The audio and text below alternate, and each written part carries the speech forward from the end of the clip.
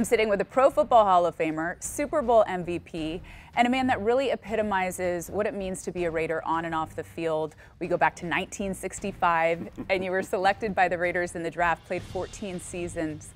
What does it mean to you to represent the silver and black like you do? It means everything. And what Al liked, he liked toughness in people, and that's what our team was. It was just a bunch of tough guys from tough backgrounds, guys that were always the underdog in their life, and he loved that. And that's what I liked about the Raiders, because when you're that type of guy, you just fit in automatically. You're like a piece to the puzzle, and that's how we were as a team for years. And that's what I liked. It was a great team concept all my 14 years. It never changed. Let's go back to when you were a little guy, your youth. What inspired you to play football, or was there someone that inspired you? At that time, you didn't have all these organized programs. You played in a yard somewhere all the time. So, you could be the younger guy, the guy sort of in the middle, and then you're always playing with older guys mixed in. My brother Ken was a good influence on me because he was a great athlete. Older brother? Yeah, my older brother. And you had those guys that you were always playing against them. So now let's fast forward to your playing days here. You were a favorite target of Daryl LaMonica and Ken Stabler. Let's start with Daryl. Your connection with him, what was that like? Our quarterbacks back then never told us how to run routes, not as like it is today. All the quarterbacks had to know was if you were supposed to be in a certain area at the end of your route, that they didn't care how you got there. Just be there. Just be there, and that's the ball's going to be there. Yeah, so it was like, telling Daryl a lot of times, because Daryl loves to coach you all the time. Daryl, don't worry how I get there. Just I'll be there. All right. And Kenny knew I was going to be there. Right. And so that was the difference with me with each of them, not negatively, positively, and Kenny, had obviously two different quarterbacks, had a great touch. Daryl liked to get the ball in there a little quicker, a little tougher, a little harder. And Kenny had a little better anticipation of where you're going to end up at. So the ball was in the air a lot before you even turned around. So you had to be ready and prepared to catch the ball. Now, after your playing days, you joined the Raiders coaching staff for 18 seasons. Not every player can coach. You clearly could. You also coached with John Gruden. What made you want to join the coaching ranks? I just enjoyed it. I was very fortunate in all the years coaching with the Raiders that I had some great players. Fun to watch, fun to coach. Oh, fun to watch, fun to coach. And to have guys like Timmy Brown for years, because Timmy, with me, he was not only a player, but he was somebody that really helped me along as a coach. Tried to get me to quit cussing so much, but I don't know how much he accomplished that, but he impressed me. And then being able to be a guy around guys like Willie Gault, Mervin Fernandez. You see Willie Gault run, and you go, my God, coming from Chicago, won a Super Bowl, and now he's with us, and seeing him run by guys.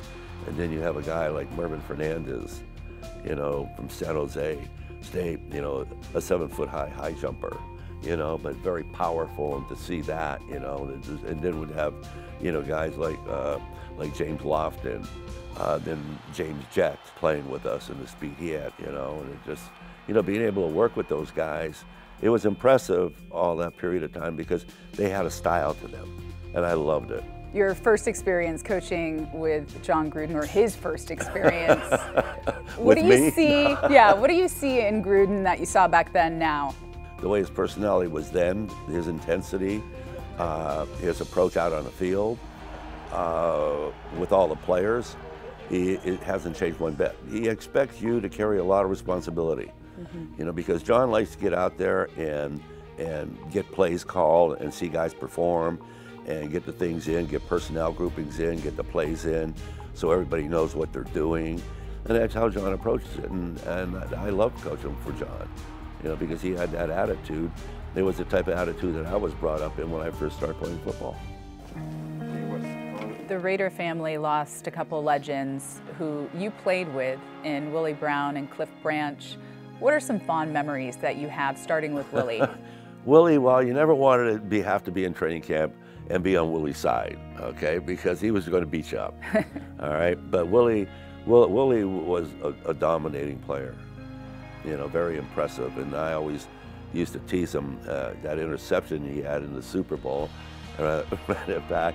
And you know, it's always on the highlights. Whenever we're at an event and they show it, so I go, the game was already over. You know, but that interception didn't mean anything, just to jerk him around, you know.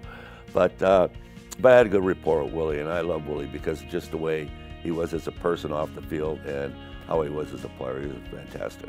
And how about Cliff? Cliff, we had a special relationship that, you know, from when he first started and, you know, until we had our period of time when I finally got let go, and Cliff continued on, which he had great years after that, especially Super Bowls. And it was great to see Cliff not only as a close friend, but really develop into a ball player that no one thought that he could. You know, just bring him in and just let him run straight. You know, well, Cliff really worked at it, and he got to be a very, very dangerous receiver. When you look at the Oakland Coliseum, all the history there, the memories, is there one that stands out to you? Just being able to be at that stadium, you know, remembering being in that locker room and going through that tunnel and going out to the field, seeing the people in a black hole and the people when you're coming out that, you know, you've seen are hanging over the railings and all that, and you get out there and it's very emotional because people actually love you guys. Yeah. You know, and then, you know, to be able to go out there and perform and win some of the games that we had in that stadium, you know, like, you know, we're talking about, you know, years ago when Darryl was playing in '67, we won a championship game here, you know, we won 40-7, you know, the place is going crazy. And then we had with Clarence catch that big ball and see the hands, they go crazy. We had the Heidi game when we beat the Jets, when all of a sudden everything we just went against the Jets, and we just ended up blowing them out. You know, it just goes on and on and on about the games that you played.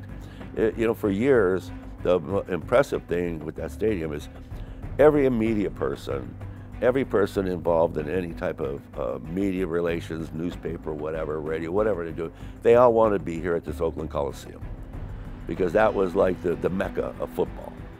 You know, and especially when we had Monday night games here, you know, just so electrifying. So, you know, you had Howard Cosell and all those guys, you know, who were always against us. You know, being able to shove it up to them. Chip on your shoulder. Yeah, just brush it off a little bit, you know.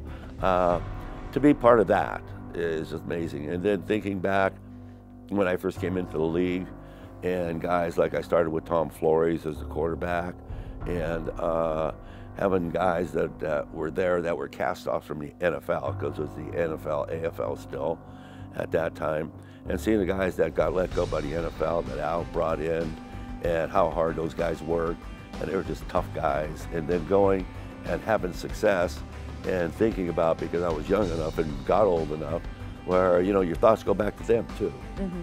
You know, how it was when I first started with them, you know, how a lot of those guys took care of me, you know, and that kind of just spun off into the rest of the team. And that's how I was my career.